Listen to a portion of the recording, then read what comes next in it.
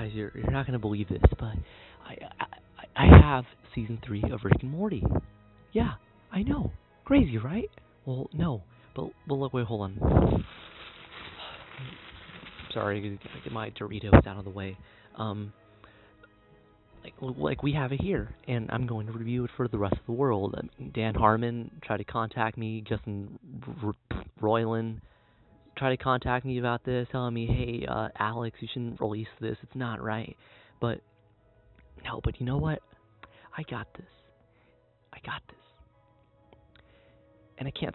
But we're going to watch this right now.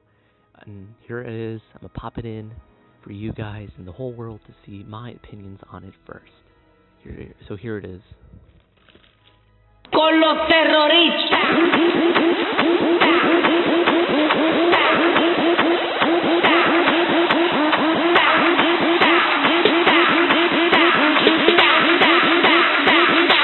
And do the Harlem Shake.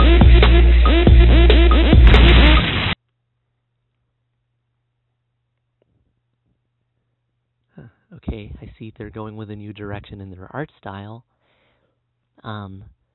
It also appears that they're introducing some new characters. I see.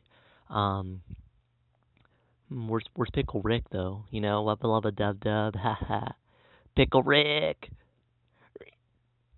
But I like what they did with Morty here. He's very different, you know, character development. You know, I go to film school. I know this. I mean, I'm 13. I don't know this. What do I know? I don't know. Mom won't let me swear for this one, so you know I can't. Let's see.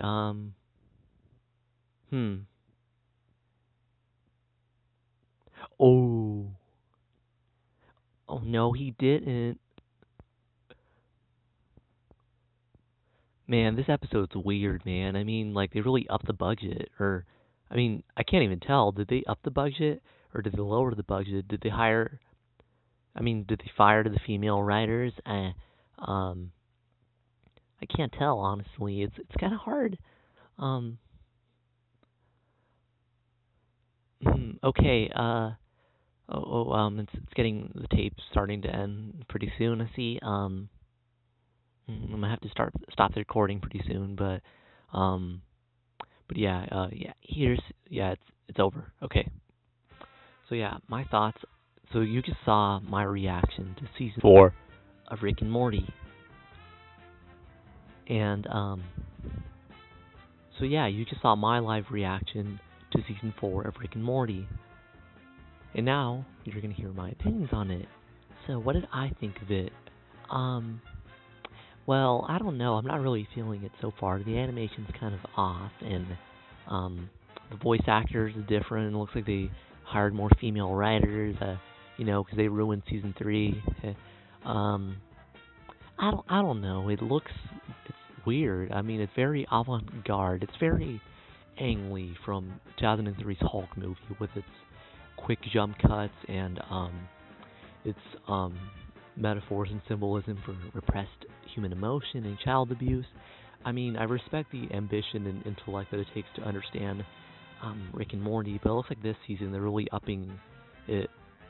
Maybe, I don't know, maybe Stephen Hawking, when he passed away, he got reincarnated into Justin Roiland's head or something. I don't know. It's kind of bizarre, but yeah, it's a very interesting take. You know.